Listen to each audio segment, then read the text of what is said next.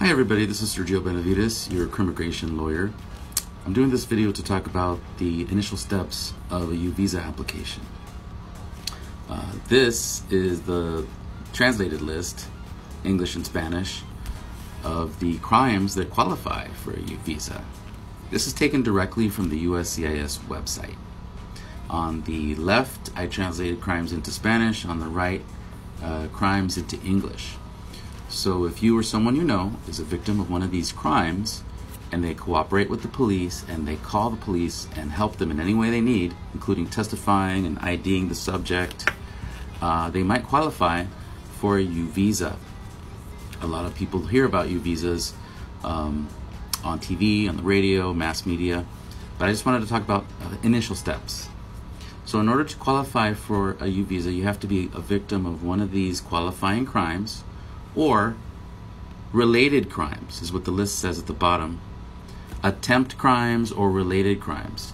And that's why you may want to consult with an experienced lawyer who knows how to do these U-Visas to see if your crime, if it's not on one of the lists that's here, that maybe it's a related crime or it's an attempt crime, and then you would still qualify. The other thing I want to say is that direct victims qualify for a U-Visa, but there's also a provision in the law for indirect victims to qualify. So we can talk about that if you make a consultation. What is an indirect victim? But basically you have to suffer, you have to have been there, and you have to have useful information for the investigation. So the first step, once you've called the police and you helped them, you were mugged and you called and you helped them and you identified the suspect as much as possible, and you've been traumatized, the first step is to seek a U-Visa certification. And so our office helps people with that. It's not always the easiest. You have to process and prepare it carefully. But you submit a request for a U-Visa certification from either the judge or the district attorney's office or the police that are handling the case, and you send them the certification request.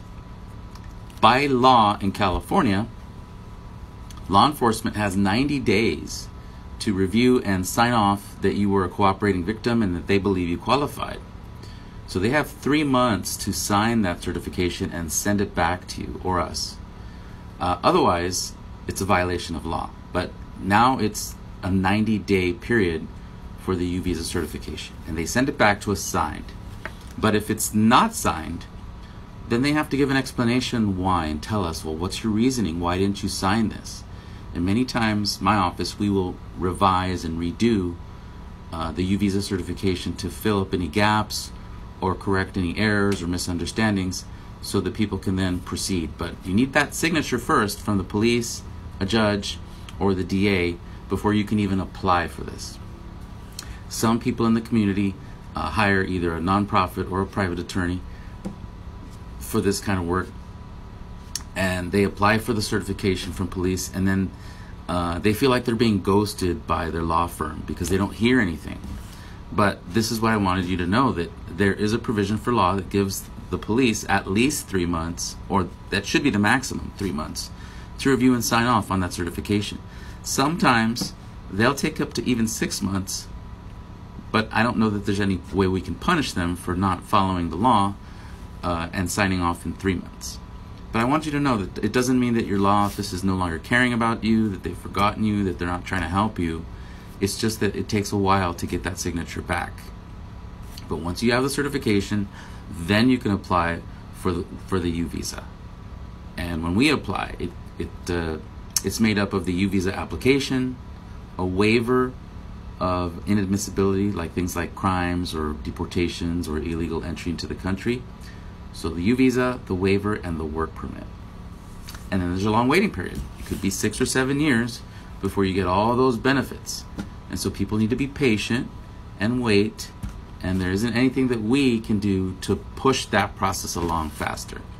So patience is really important in this kind of process, but this is the initial steps.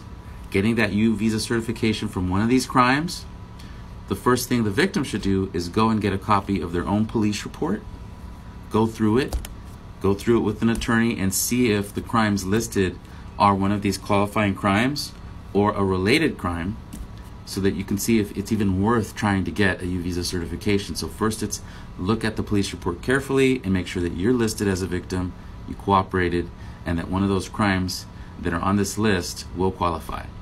Send me a message in my link in my profile if you want a copy of this PDF, and I'll be happy to send it to you. All right? Good luck out there. If you like this information, please like, follow, and share. Thank you.